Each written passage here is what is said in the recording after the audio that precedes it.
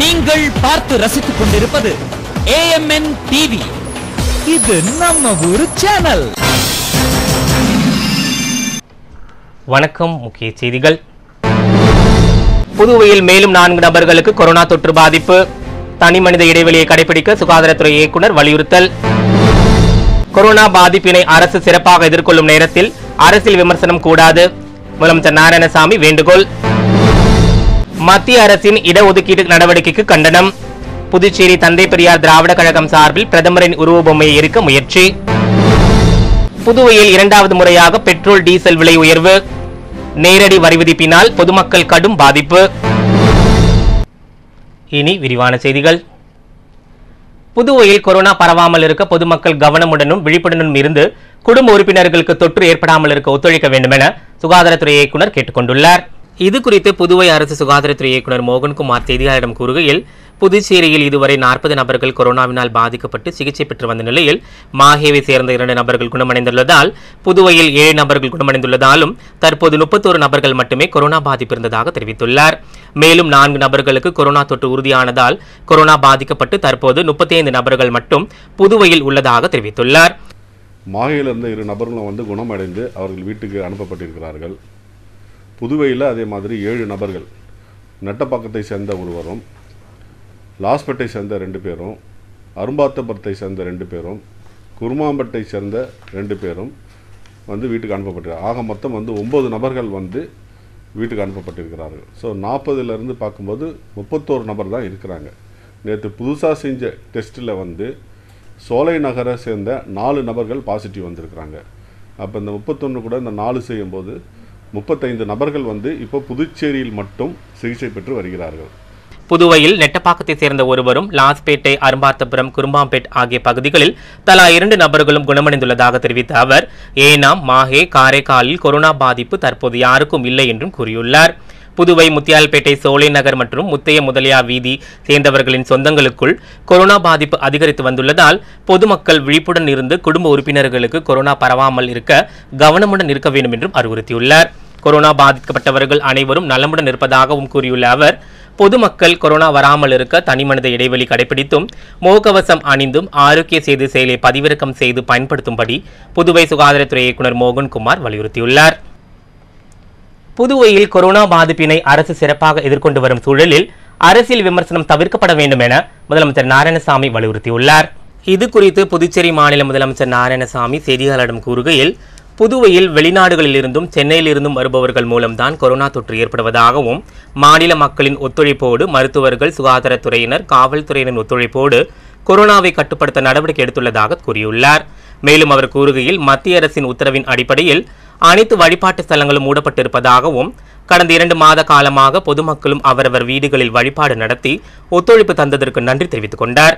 மே 31ஆம் தேதியுடன் ஊரடங்கு முடியும் நிலையில் ஜூன் மாதம் 1ஆம் தேதி முதல் அனைத்து வழிபாட்டு ஸ்தலங்களும் திறக்க அனுமதிக்க வேண்டும் என மத்திய அரசிற்கு கடிதம் எழுதியுள்ளதாக தெரிவித்துள்ள அவர், இதற்கு பாரத பிரதமரும் நல்ல முடிவினை அறிவிப்பார் என நம்பிக்கை உள்ளதாக கூறியுள்ளார். இந்து கோயில்களில் கூட சமூக இடைவெளியை கடைபிடிக்க வேண்டும். அவர்கள் பிரார்த்தனை செய்யும் பொழுதும், அதே போல இயேசுபிரானை வேண்டும் பொழுதும், மசூதிகளில் அவர்கள் தொழுகை செய்யும் போது முகக்கவசம் அணிந்து கொண்டு அவர்கள் செயல்படுவதற்கு தயாராக இருக்கிறார்கள். ஆகவே 31ஆம் தேதி, இந்த மாதம் 31ஆம் தேதி, மே 31ஆம் தேதி ஊரடங்கு உத்தரவு முடிகின்ற சமயத்தில் ஜூன் மாதம் 1ஆம் தேதியிலிருந்து இந்து கோயில்கள், கிறிஸ்துவ தேவாலயங்கள், மசூதிகள் எல்லாம் திறந்து அவர்கள் இறைவனை வேண்டுவதற்கு மத்திய அரசு விதிமுறைகளை தளர்த்த வேண்டும் என்று நான் பிரதமருக்கு கடிதம் எழுதியிருக்கிறேன். மாண்புமிகு பாரத பிரதமர் அவர்களும் அதை பரிசீலனை செய்து ஒரு நல்ல முடிவு எடுப்பார்கள் என்ற நம்பிக்கை எனக்கு இருக்கிறது. புதுச்சேரியில் மின்துறையை மத்திய அரசானது தனியார் மயமாக்குவதற்கு மாநில அரசின் ஒப்புதல் தேவை என்றும் இந்த மத்திய அரசின் நடவடிக்கைக்கு ஒருபோதும் மாநில அரசு ஆதரவு அளிக்கப் போவதில்லை என திட்டவட்டமாக கூறியுள்ளார். புதுவை மின்துறை தனியார் மயமாக்கும் மத்திய அரசின் முடிவிற்கு சட்டமன்றத்தில் விவாதிக்கவும் உள்ளதாக தெரிவித்துள்ள அவர், மக்களுக்கு சேவை செய்யும் துறையான மின்துறையை தனியார் மயமாக்கினால் லாப நோக்கத்தோடு மட்டும் செயல்படும் என்பதால் அதனை புதுவை மாநில அரசு ஏற்கப் போவதில்லை என கூறியுள்ளார். மக்களுக்கு இலவச மின்சாரம் கிடைக்கிறது, விவசாயிகளுக்கு இலவச மின்சாரம் கிடைக்கிறது. ஆனால் மத்திய அரசு யூனியன் பிரதேசங்களுக்கு போடுகின்ற சட்டத்தை புதுச்சேரிக்கும் திணிக்க பார்க்கிறார்கள். இதை ஏற்றுக்கொள்ள முடியாது. புதுச்சேரி மாநிலத்தை பொறுத்தவரையிலே மத்தியிலே பாராளுமன்றமானது இதற்கான சட்டத்தை நிறைவேற்ற வேண்டும். மாநிலங்களும் அதற்கு ஒப்புதல் அளிக்க வேண்டும். மாநிலத்தை பொறுத்தவரையில நாங்கள் தெளிவாக இருக்கிறோம். எக்காரணத்தை கொண்டும் புதுச்சேரி மின்சாரத்துறையை நானோ எங்களுடைய மாண்புமிகு அமைச்சர் பெருமக்களோ மாண்புமிகு சட்டமன்ற உறுப்பினர்களோ தனியார் மயமாக்குவதற்கு ஏற்றுக்கொள்ள மாட்டோம். மேலும் அவர் கூறுகையில், கொரோனா தொற்றை எதிர்கொண்டு வரும் நிலையில் ஒரு சிலர் காங்கிரஸ் மற்றும் திராவிட முன்னேற்றக் கழக கூட்டணி கட்சிகள் மத்தியில் கருத்து வேறுபாடு ஏற்படுத்தும் வகையில் செயல்படுவதை வன்மையாக கண்டிப்பதாகவும், இந்த இக்கட்டான சூழலிலும் புதுவை மக்களுக்கு தேவையான அனைத்து நலத்திட்டங்களையும் செய்து வரும் நிலையில் கொரோனா தொற்று காலங்களில் அரசியல் விமர்சனம் தவிர்க்கப்பட வேண்டும் எனவும் புதுவை மாநில முதலமைச்சர் நாராயணசாமி கேட்டுக்கொண்டுள்ளார். ஒரு சிலர் எங்களுடைய கூட்டணி கட்சியில் காங்கிரஸ் கட்சிக்கும் திராவிட முன்னேற்ற கழகத்துக்கும் கருத்து வேறுபாடு உருவாக்குவதற்கான வேலையை செய்து வருகிறார்கள். ஆனால் வேண்டுமென்றே காழ்ப்புணர்ச்சி காரணமாக எங்களுடைய அரசனுடைய இந்த கொரோனா தொற்று நோயை எதிர்த்து சமாளித்து புதுச்சேரி மக்களுக்கு நாங்கள் பாதுகாப்பு அளிப்பதை சகித்துக் கொள்ள முடியாத சிலர், ஜீரணிக்க முடியாத சிலர் தேவையில்லாமல் அறிக்கைகளை விடுவதும் மக்கள் மத்தியில் குழப்பத்தை ஏற்படுத்துவதற்கு நினைப்பதும் மிகப்பெரிய வருத்தத்தை அளிக்கிறது. இது அரசியல். புதுச்சேரி தந்தை பெரியார் திராவிட கழகம் சார்பில் மத்திய அரசை கண்டித்து உருவ பொம்மை எரிக்கும் போராட்டத்தில் ஈடுபட்டவர்களை காவல்துறையினர் கைது செய்தனர். புதுச்சேரி தந்தை பெரியார் திராவிட கழகம் சார்பில் மத்திய அரசின் நடவடிக்கையை கண்டித்து ராஜா திரையரங்கம் சந்திப்பில் காமராஜர் சிலை அருகே பிரதமர் நரேந்திர மோடியின் உருவ பொம்மை எரிப்பு போராட்டத்தில் ஈடுபட்டனர். கடந்த 3 ஆண்டுகளில் பிற்படுத்தப்பட்ட மாணவர்கள் கிடைக்க வேண்டிய 10,000 மருத்துவ இடங்களை உயர் வகுப்பு சமூகத்தினருக்கு கள்ளத்தனமாக தாரை வார்க்கப்பட்டதற்கு எதிர்ப்பு தெரிவித்தும், கல்வி வேலை வாய்ப்பில் பிற்படுத்தப்பட்ட வகுப்பினருக்கு 27% இடஒதுக்கீடு வழங்கும் மண்டல் குழு அறிக்கையை முடக்கி மாபெரும் துரோகம் செய்ததாக கூறியும் மத்திய அரசை கண்டித்து கோஷங்கள் எழுப்பப்பட்டது. 50க்கும் மேற்பட்ட புதுச்சேரி தந்தை பெரியார் திராவிட கழகத்தை சேர்ந்தவர்கள் பிரதமர் நரேந்திர மோடியின் உருவபொம்மை எரிக்க முயன்ற போது காவல்துறையினர் அவர்களை கைது செய்தனர். இதனால் அப்பகுதியில் பரபரப்பு ஏற்பட்டது.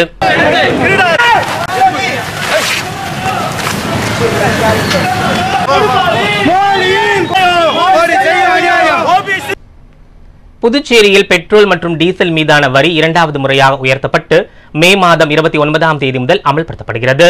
கொரோனா தடுப்பு செலவிற்காக தற்போது 2வது முறையாக பெட்ரோல் டீசல் மீதான வரியை புதுச்சேரி அரசு மே மாதம் 29ஆம் தேதி மீண்டும் உயர்த்தியுள்ளது.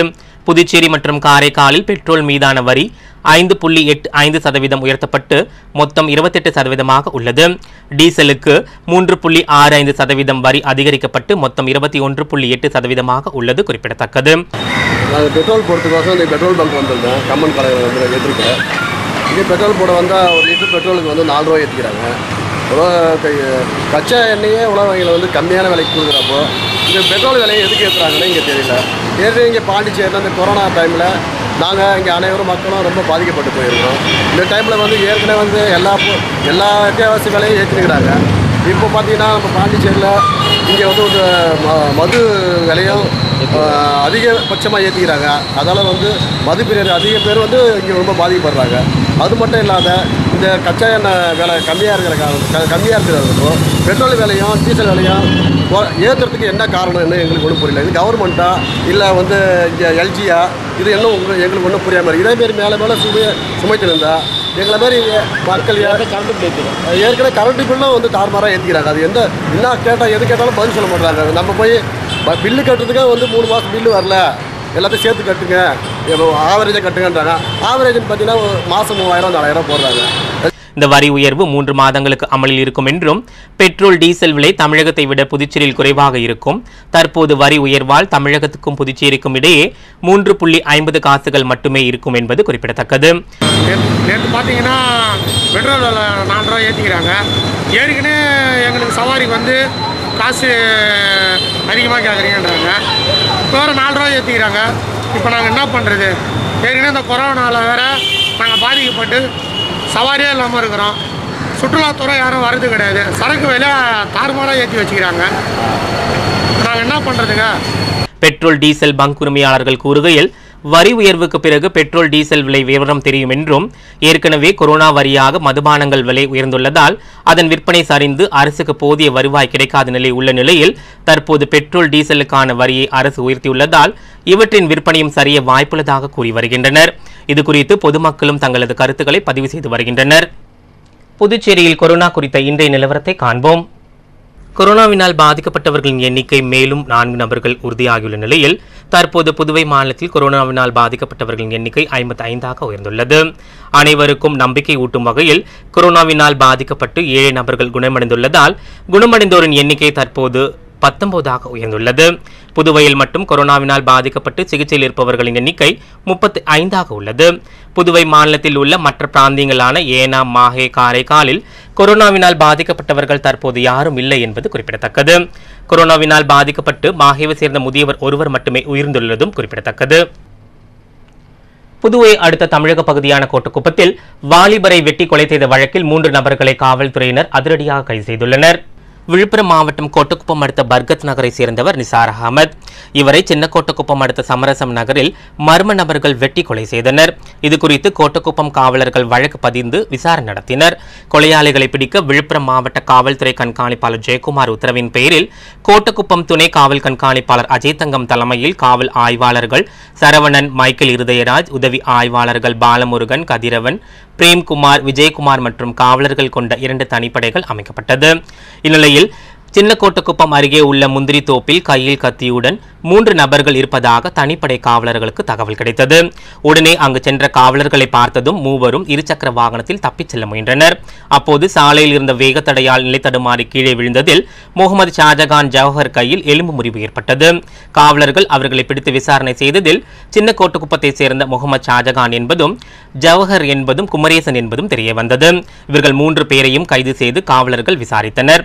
பல நாட்கள் ஆகியும் கடனை திருப்பிக் கொடுக்காததால் நிசார் அகமது மூவரிடமும் தகராறு செய்துள்ளதாக தெரிகிறது. இதனால் ஆத்திரமடைந்த மூவரும் நிசார் அகமதை கொலை செய்ததும் தெரிய வந்தது.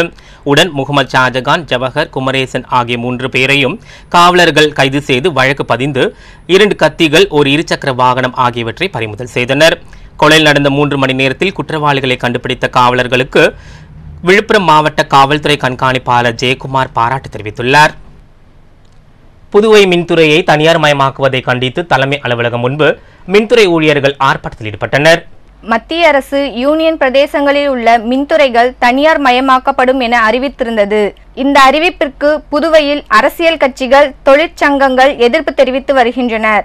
இந்நிலையில் மின்துறையில் உள்ள அனைத்து சங்கங்களும் இணைந்து மின்துறை தனியார்மய எதிர்ப்பு போராட்ட குழு என்ற குழுவை உருவாக்கி பல்வேறு பகுதிகளில் உள்ள மின்துறை அலுவலகங்களில் போராட்டங்களை நடத்தி வருகின்றனர்.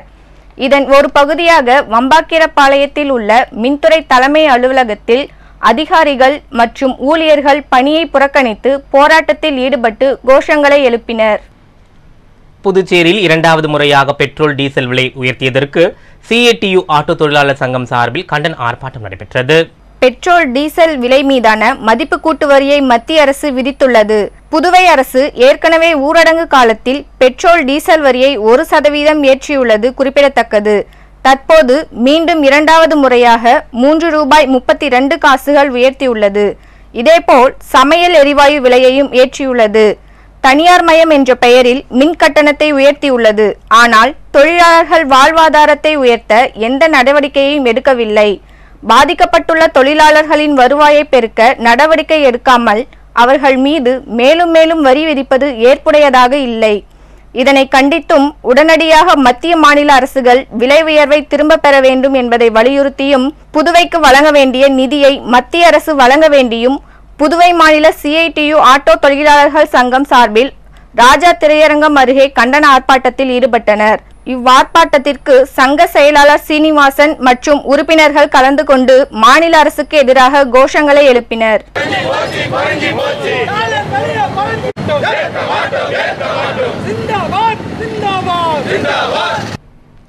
புதுவை மீனவர்களுக்கு நிதியுதவி தொடர்பான கோப்புகள் ஏற்கனவே ஒப்புதல் அளிக்கப்பட்டுள்ளதாக துணைநிலை ஆளுநர் கிரண்பேடி சமூக வலைதளத்தில் வெளியிட்டுள்ள பதிவில் தெரிவித்துள்ளார். இது குறித்து புதுச்சேரி துணைநிலை ஆளுநர் கிரண்பேடி சமூக வலைதளத்தில் வெளியிட்டுள்ள பதிவில், மீனவ சொசைட்டி உறுப்பினர்கள் ஆண்டுக்கு 1500 ரூபாய் சேமித்து வந்தால் மத்திய அரசு 3000 ரூபாய் சேர்த்து 4500 ரூபாய் வழங்கப்படும் என்றும், மீன்பிடி தடைக்கால தொகையாக 5500 ரூபாய் தருவது வழக்கம் என்றும் குறிப்பிட்டுள்ளார். இதற்கான கோப்புகளுக்கு அனுமதி தரப்பட்டுள்ளது என்றும், சரியானவர்களுக்கு நிதி சென்றடைகிறதா என்பதை ஆராய்வது அவசியம் என்றும் குறிப்பிட்டுள்ள அவர், அதன்படி அரசு பணம் தகுதியானவர்களுக்கு செலுத்துகிறது என கூறியுள்ளார். அத்துடன் பயனாளிகள் பட்டியல் சரிபார்க்கவும் துணைநிலை ஆளுநர் உத்தரவிட்டுள்ளதாக தெரிகிறது. இது தொடர்பாக தலைமை செயலகத்துக்கு அனுப்பியுள்ள உத்தரவில், பயனாளிகள் பட்டியலை நிர்வாகத்துறையானது நிதித்துறையிடம் ஒப்படைத்து தலைமைச் செயலர் சரிபார்க்க வேண்டும் என்றும், இந்திய அரசு வழிகாட்டு நெறிமுறைப்படி இதை சரிபார்ப்பது அவசியம் என்றும் துணைநிலை ஆளுநர் கிரண்பேடி தெரிவித்துள்ளார்.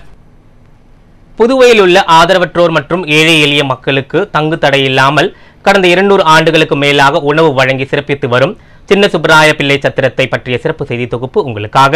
புதுச்சேரியில் சுமார் 205 ஆண்டுகளுக்கு முன்பு பிரெஞ்சு ஆட்சி காலத்தில் வாழ்ந்து வந்தவர் சின்ன சுப்பராய பிள்ளை. இவர் வெளிநாடுகளுக்கு நீலச்சாயம் கப்பல் மூலம் ஏற்றுமதி செய்து வியாபாரம் நடத்தி வந்தார். அதன் மூலம் வரும் வருவாயில் பெரும் செல்வந்தரான இவர் 16 வயதில் இறந்துவிட்ட தனது மகள் வேதவள்ளி நாச்சியார் என்பவரின் நினைவாக அறக்கட்டளை ஒன்றை நிறுவி, அதன் மூலம் புதுச்சேரியில் உள்ள ஆதரவற்ற மற்றும் ஏழை எளிய மக்களுக்கு தினமும் மதிய உணவு வழங்க முடிவு செய்தார். அதன்படி அவர் ஏழைகளுக்கு தினமும் உணவு கொடுத்து வந்த நிலையில் கடந்த 1875ஆம் ஆண்டு அவரது உடல்நிலை சரியில்லாமல் போனதால் பிரெஞ்சு அரசாங்கத்திடம் தனது அனைத்து சொத்துக்களையும் அறக்கட்டளையும் ஒப்படைத்தார். மேலும் அவர் இந்த அறக்கட்டளையின் மூலம் புதுச்சேரியில் உள்ள ஏழை மக்களுக்கு தங்கு தடை இல்லாமல், அதாவது ஒரு நாள் கூட தவறாமல் உணவு வழங்கப்பட வேண்டும் என்று உயில் எழுதி வைத்துவிட்டு இறந்துவிட்டார்.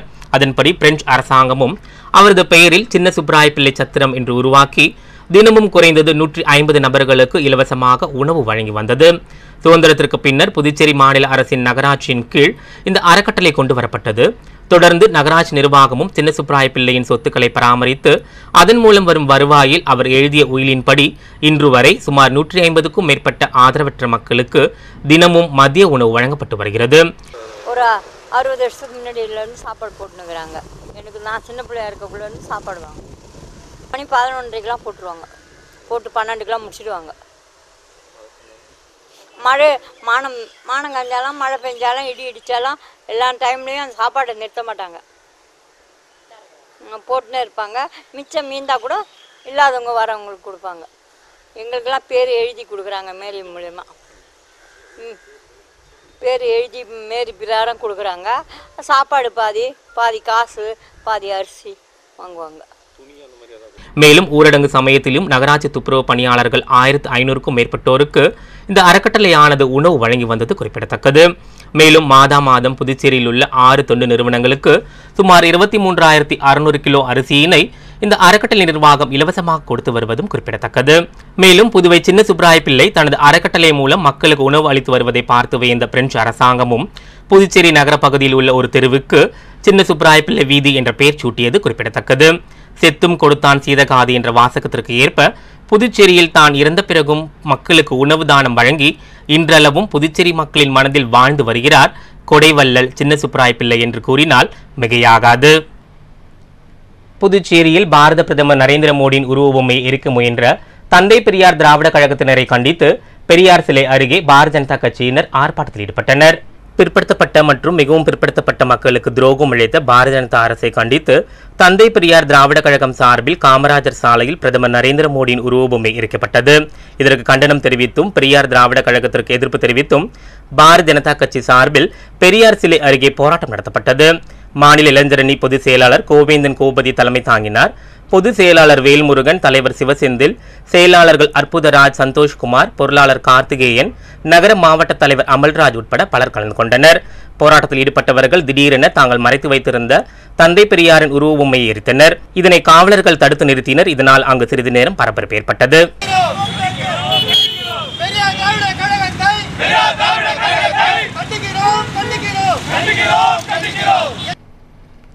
புதுச்சேரி பல்கலைக்கழகத்தில் மாணவர் புகார் தீர்வு மையம் அமைக்க வேண்டும் என பல்கலைக்கழக பதிவாளருக்கு புதுச்சேரி மாநில மாணவர்கள் மற்றும் பெற்றோர்கள் நல சங்கம் கோரிக்கை விடுத்துள்ளது. இது குறித்து புதுச்சேரி மாநில மாணவர்கள் மற்றும் பெற்றோர்கள் சங்க தலைவர் பாலா பல்கலைக்கழக பதிவாளர் அளித்துள்ள மனுவில் கொரோனா தொற்று காரணமாக இந்தியா முழுவதும் ஏற்பட்டுள்ள பொருளாதார மந்தநிலை காரணத்தை முன்னிட்டு பல்கலைக்கழக மானியக் குழு ஒவ்வொரு பல்கலைக்கழகத்திலும் மாணவர் புகார் தீர்வு மையம் அமைக்க வேண்டும் என மத்திய மாநில மற்றும் நிகர்நிலை பல்கலைக்கழகத்திற்கு சுற்றறிக்கை அனுப்பியுள்ளதாக குறிப்பிட்டுள்ளார்.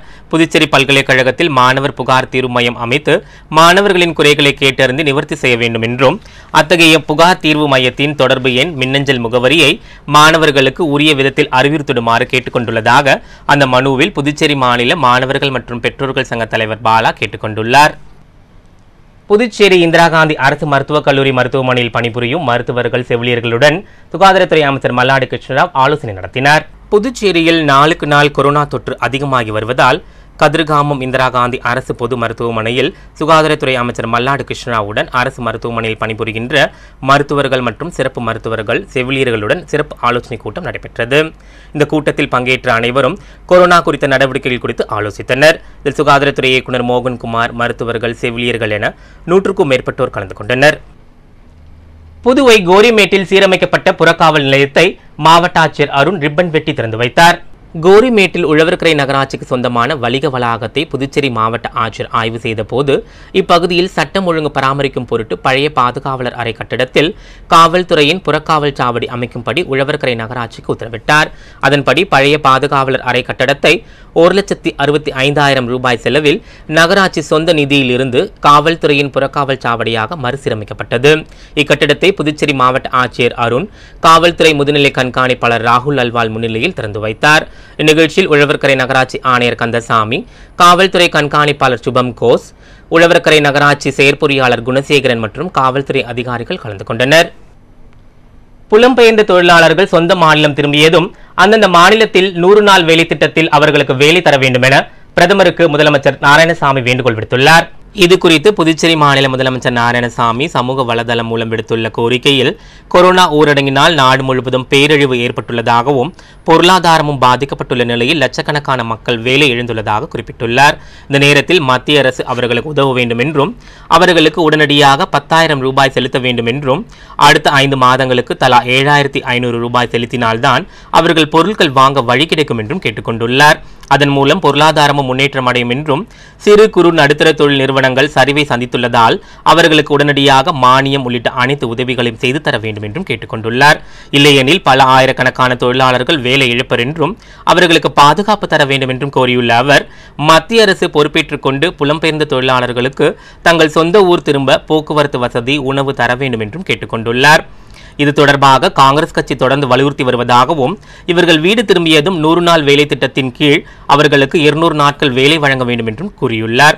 அப்போதுதான் அவர்களின் பொருளாதார சூழல் சற்று மாறும் என்றும், ஆனால் மத்திய அரசு இந்த கோரிக்கைகளை கண்டுகொள்ளாமல் உள்ளது என்றும் பிரதமர் இவ்விஷயங்கள் மீது நடவடிக்கை எடுக்க வேண்டும் என்றும் முதலமைச்சர் நாராயணசாமி சமூக வலைதளத்தில் வெளியிட்டுள்ள செய்திக்குறிப்பில் கேட்டுக்கொண்டுள்ளார்.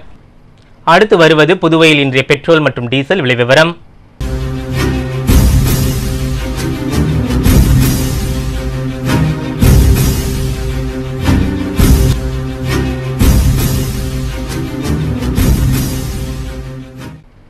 புதுவையில் 1 லிட்டர் பெட்ரோல் 72 ரூபாய்க்கும் டீசல் 1 லிட்டர் 67 ரூபாய்க்கும் விற்பனையாகி வருகிறது. சர்வதேச சந்தையில் கச்சா எண்ணெய் விலைக்கு ஏற்ப நாள்தோறும் பெட்ரோல் மற்றும் டீசல் விலை மாற்றியமைக்கப்பட்டு நாடு முழுவதும் ஒரே மாதிரியான விலையில் விற்கப்பட்டு வருகிறது. அதன்படி புதுவையில் 1 லிட்டர் பெட்ரோல் 72 ரூபாய் 82 காசுகளுக்கும் டீசல் 1 லிட்டர் 67 ரூபாய் 27 காசுகளுக்கும் விற்பனையாகி வருகிறது. புதுச்சேரியில் உயர்த்தப்பட்ட பெட்ரோல் டீசல் மீதான வரியை அரசு உடனடியாக திரும்பப் பெற வேண்டும் என அண்ணா திராவிட முன்னேற்றக் கழக சட்டமன்ற உறுப்பினர் அன்பழகன் வலியுறுத்தியுள்ளார். புதுச்சேரியில் கொரோனா தடுப்பு பணிகளுக்காக கடந்த 2 மாதங்களில் 2வது முறையாக பெட்ரோல் டீசல் வரியினை அரசு உயர்த்தியுள்ளது. இதனால் பொதுமக்கள் மிகுந்த பாதிப்புள்ளாகியுள்ளனர். இந்நிலையில் இதுகுறித்து செய்தியாளர்களை சந்தித்த அண்ணா திராவிட முன்னேற்றக் கழக சட்டமன்ற கட்சி தலைவரும் சட்டமன்ற உறுப்பினருமான அன்பழகன் ஊரடங்கு உத்தரவினால் பாதிக்கப்பட்டுள்ள பொதுமக்களை வஞ்சிக்கும் விதமாக வரி சுமையை ஏற்றும் விதத்தில் தற்போது பெட்ரோல் டீசல் வரியை அரசு உயர்த்தியுள்ளதாகவும் இது கண்டிக்கத்தக்கது எனவும் தெரிவித்துள்ளார்.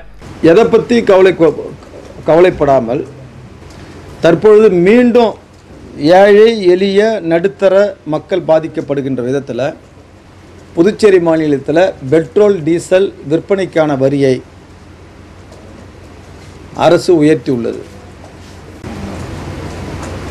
கொரோனா சம்பந்தமாக ஏப்ரல் மாதமே பெட்ரோல் டீசலுக்கு வரி உயர்த்திய இந்த அரசு தற்போது பெட்ரோலுக்கு 22.15% 28% உயர்த்தி லிட்டருக்கு கூடுதலாக 3.32 பைசா சுமார் ஒரு 3 ரூபா அளவுக்கு ஏற்றிக்கிறாங்க. மாநில வருவாயை பெருக்க பல்வேறு வழிமுறைகள் இருந்தும் மக்களின் அன்றாட தேவைகளான மின்கட்டண உயர்வு, பெட்ரோல் வரி உயர்வு போன்ற செயல்களில் ஈடுபடுவது மக்களுக்கு அரசு செய்யக்கூடிய மிகப்பெரிய துரோகம் என சுட்டிக்காட்டியுள்ளார். இந்த இக்கட்டான நேரத்தில் அரசு இது போன்ற வரி உயர்வை உயர்த்துவது வெட்கக்கேடான செயல் என்பதால் உயர்த்தப்பட்ட இந்த வரியை அரசு உடனே திரும்ப பெற வேண்டும் என வலியுறுத்தியுள்ள அவர், வரி உயர்வை திரும்ப பெறவில்லை என்றால் அரசை எதிர்த்து மக்களை திரட்டி மிகப்பெரிய போராட்டம் நடத்தப்படும் என புதுவை மாநில அண்ணா திராவிட முன்னேற்ற கழக சட்டமன்ற கட்சி தலைவரும் சட்டமன்ற உறுப்பினருமான அன்பழகன் தெரிவித்துள்ளார். புதுச்சேரி சேதராப்பட்டு தொழிற்பேட்டையில் பிளாஸ்டிக் தொழிற்சாலையில் ஏற்பட்ட தீ விபத்தினால் 10 லட்சம் மதிப்பிலான பொருட்கள் சேதமடைந்துள்ள நிலையில் காவல்துறையினர் வழக்கு பதிவு செய்து விசாரித்து வருகின்றனர். புதுச்சேரி சேதராப்பட்டு கரசூர் பகுதியில் அமைந்துள்ள தனியார் நிறுவனத்தில் பயன்படுத்திய பிளாஸ்டிக் பொருளிலிருந்து பிளாஸ்டிக் மூலப்பொருட்கள் தயாரிக்கப்பட்டு வருகிறது. இந்நிலையில் திடீரென அங்கிருந்த பிளாஸ்டிக் பொருட்கள் தீப்பிடித்து எரிய தொடங்கியது. இதனை பார்த்த அங்கிருந்த ஊழியர்கள் தீயணைப்பு அதிகாரிகளுக்கு தகவல் அளித்தனர். கோரிமேடு பகுதியில் இருந்து வந்த தீயணைப்பு வாகனம் மூலம் 1 மணி நேரம் போராடி தீயானது அணைக்கப்பட்டது. இந்த தீ விபத்தினால் சுமார் 10 லட்சம் மதிப்பிலான பொருட்கள் எரிந்து நாசமாகி இருக்கலாம் என தெரிகிறது. இதுகுறித்து பிளாஸ்டிக் நிறுவனத்தினர் கொடுத்த புகாரின் அடிப்படையில் மர்ம நபர்கள் மீது வழக்கு பதிவு செய்து சேதராப்பட்டு காவலர்கள் விசாரணை மேற்கொண்டு வருகின்றனர். +2 விடைத்தாள் திருத்தும் பணி தொடங்கியுள்ள நிலையில் ஆசிரியர்கள் தங்கள் சொந்த வாகனங்கள் மூலம் விடைத்தாள் திருத்தும் மையத்திற்கு சென்றனர். +2 தேர்வுகள் முடிந்த நிலையில் விடைத்தாள் திருத்தும் பணி தொடங்கியுள்ளது. இதற்காக கடலூரில் ஒரு விடைத்தாள் திருத்தும் மையம் அமைக்கப்பட்டுள்ளது. இந்த பணியில் புதுவையில் வசிக்கும் சுமார் 200 ஆசிரியர்கள் ஈடுபடுத்தப்பட்டுள்ளனர். அவர்கள் விடைத்தாள் திருத்தும் மையத்திற்கு செல்ல வசதியாக தமிழ்நாடு அரசு போக்குவரத்து கழகத்தின் மூலம் சிறப்பு பேருந்துகள் இயக்கப்பட்டன. ஆனால் இந்த பேருந்துகளில் செல்ல ஆசிரியர்கள் விரும்பாததால் கொரோனா வைரஸ் பற்றி அச்சம் காரணமாகவும் தங்களது சொந்த 2 சக்கர வாகனம் மற்றும் 4 சக்கர வாகனங்களில் அவர்கள் தேர்வு மையங்களுக்கு பணிக்கு சென்றுள்ளனர். அடுத்து வருவது வாழ்க ஜனநாயகம்.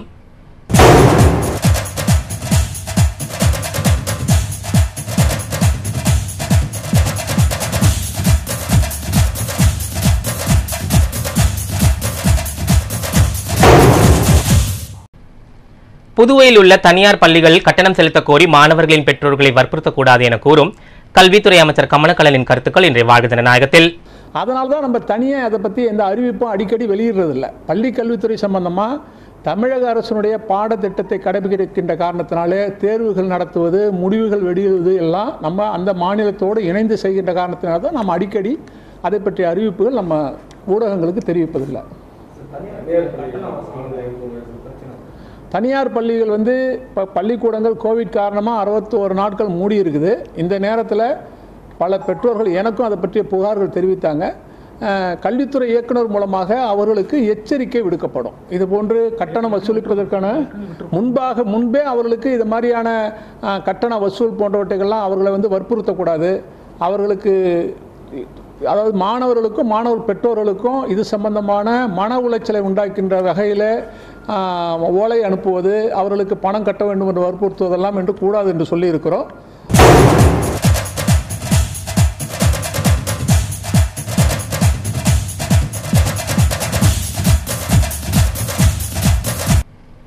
நாளை வேறொருவரின் கருத்தை காண்போம் வாழ்க ஜனநாயகத்தில்.